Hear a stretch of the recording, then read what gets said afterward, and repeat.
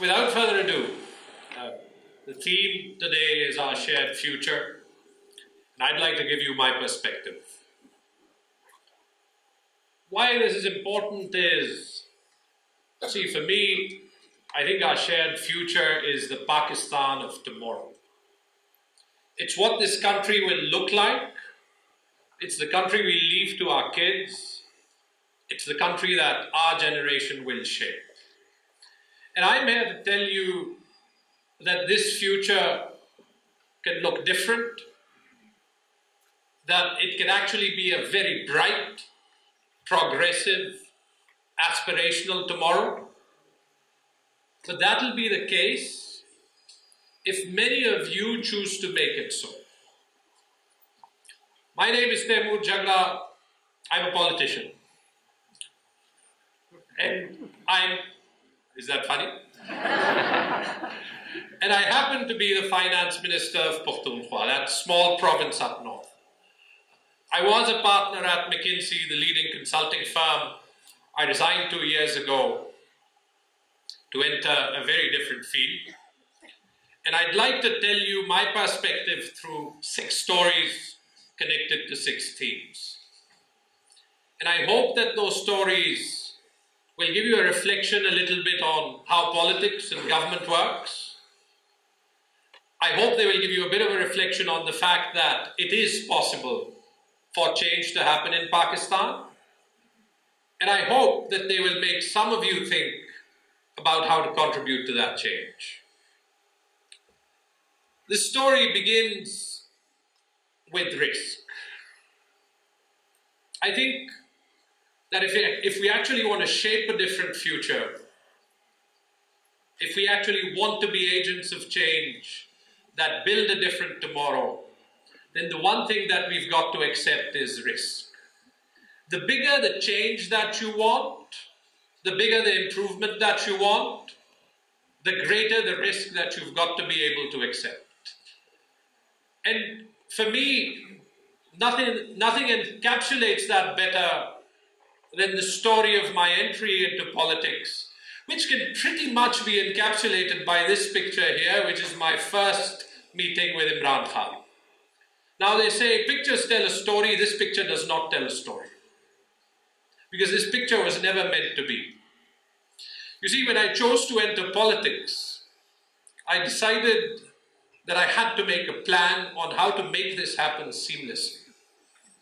I somehow managed to wangle a meeting with Imran Khan, but I requested that the meeting be off the record because I planned that I'm going to continue my career all the way to close to election and then only jump from my corporate career at the last minute. They acceded to my request for an off-the-record meeting, and I took this seriously. So I drove myself, I took my father with me, you see him in the picture, and we went to Banigala. In fact, I think I actually fooled the security over there because when I dropped my father, they said, "Driver, gaadi bhai." So I said, "I'm not the driver, I'm actually the candidate. I have to go attend the meeting." Went inside.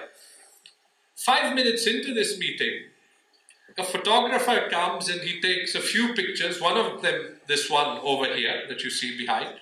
And I don't even know when the picture is on Imran Khan's Facebook page before the meeting is over. When I get out, I've got 500 missed calls. My cousin calls me from Australia saying, "You've resigned and joined PTI?" And the phone doesn't stop ringing for the next 5 days. Anyway, so much for that. That was my last formal day at McKinsey. I resigned, all the plans thrown in the dustbin. And the next 9 months to election were not some of the most challenging, but the most challenging time of my life. From one point to another, every plan that I would make would fail. When my entry into politics became public in Peshawar, I think too many people weren't happy about a relatively smart person entering politics. I faced a lot of resistance in the party, so I had another plan. I knew Tangir Tareen, I was going to join the party through him. He committed to me that the day I left Dubai, where I was living, and came to Pakistan, he'd formally get me to enter the party. The day I landed in Pakistan was the day Jahangir Tareen was disqualified by the Supreme Court. I threw myself into campaigning for the next 6 months in my ancestral constituency in rural Peshawar, tried to get legitimacy, tried to get acceptance, tried to show that I could actually be a street-smart politician of the people to try and get a ticket. I got that ticket 6 months later, 30 days before the election, for a constituency the other side of Peshawar where no one knew me. So anyway, election happened, and I actually can proudly say that I won by a record margin. But perhaps the reason I'm standing here today is that in that journey, I realized that the price of potentially succeeding was to take the risk that came along with it and a very real probability of failure.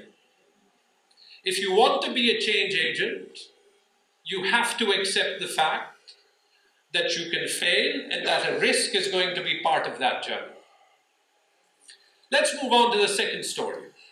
I became a minister. One of my first meetings was with the Revenue Authority. The Revenue Authority gave me this comprehensive presentation. And for those not so technical, their job is to collect money for the government. They told me everything. They told me about their act, the law, how many people they trained, their organization chart. But then 20 minutes in, I asked them, do you realize you've been talking to the finance minister as the Revenue Authority, and you still haven't told me how much money you make, which is your job. You've told me everything else. And so from that day, changing the revenue collection culture in the province became a priority. It became an ambition. And today, 16 months later, the KP Revenue Authority, for the first time in history, has displayed 40% year-on-year growth every month. And such sustained growth has never happened before. Why has it happened? Why has it happened? Because we actually aimed high and set an aspiration that was beyond what the everyday person thought was possible. Third story, about being bold, about dreaming aspirationally. When we looked at the economy of the province, we actually realized that we wanted to, now that security had returned to the province, promote trade. We picked up another big thing to do, which was to open the Torkham border with Afghanistan 24/7. It was shocking to me to see that the border actually only remained closed 12 hours plus a day. How could we actually increase trade with Afghanistan or Central Asia if the route literally for trade was not open? So we requested a meeting on this. We requested it in Islamabad. We got the Prime Minister's support, and we said, this is something we want to do. Now, a lot of people over there said, this is not possible. This is not going to happen. This is something that is not needed because there's no demand. Again, we chose to be bold. We chose to think different. And we said, not only are we going to do it, we're going to do it in 6 months. That was January 30th. September 3rd, 6 months and 3 days, the border was open 24/7, and the volume of cargo passing through it increased more than 50% overnight. So much for those who believed that there was not going to be any change. Innovate. Again, if you're a change agent, and anyone, and we're going to have speakers from the private sector here, and they're going to tell you that innovation is a key part of how to build big private sector companies. Why not the same for government of our countries? Today, as a part of my office, I have a team of 9 of the most talented people that you'll see in government that we were able to recruit because we chose to envision how government picks up people differently. We didn't look at the number of years of experience on their CV. We didn't give them marks for the number of degrees that we had. We chose to interview them at length after screening 600 plus CVs. And the panel said it interviewed them the way any top-tier company would. My colleagues from the civil service who are part of the panel liked that so much that they actually said, let's institutionalize this process. And what they also told me, funnily, was that they'd actually never done interviews like this before when they were selecting people for government. So I asked why.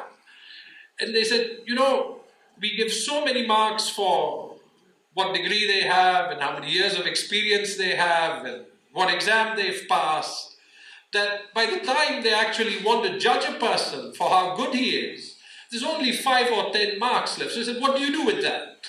We asked them when Quaid-e-Azam was born, or when the third battle of Panipat happened.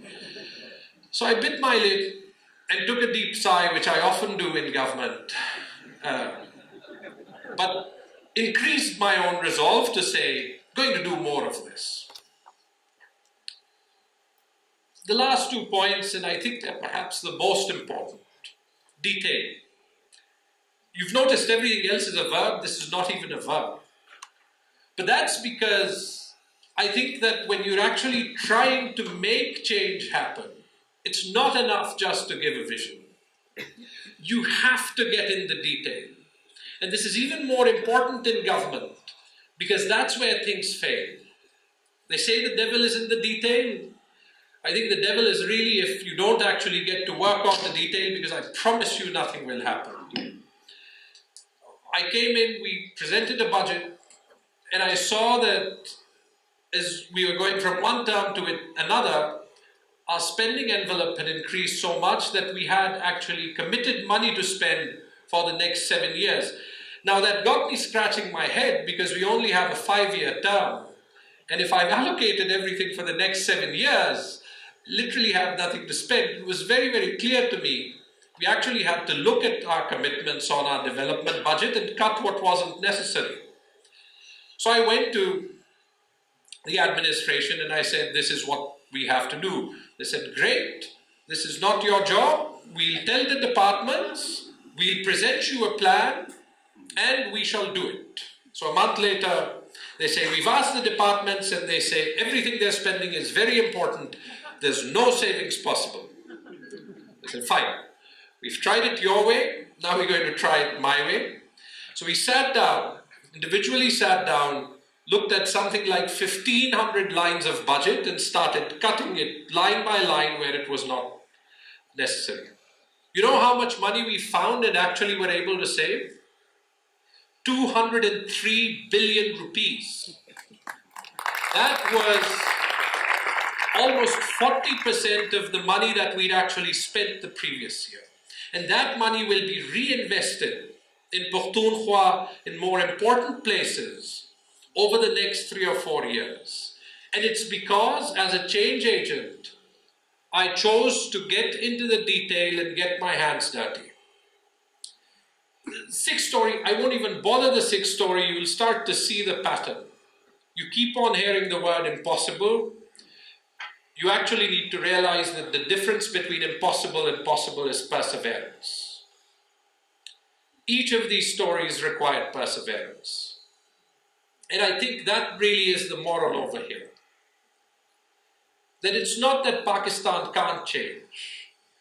It's that we need the people who can make a difference to believe that it can, to try, to give the attention to detail that is required, to persevere, and to realize that that journey will still be difficult. I hope that I've given you food for thought, but I promise you that if we put our mind to it, this country will change, and it will change for the better. Thank you very much.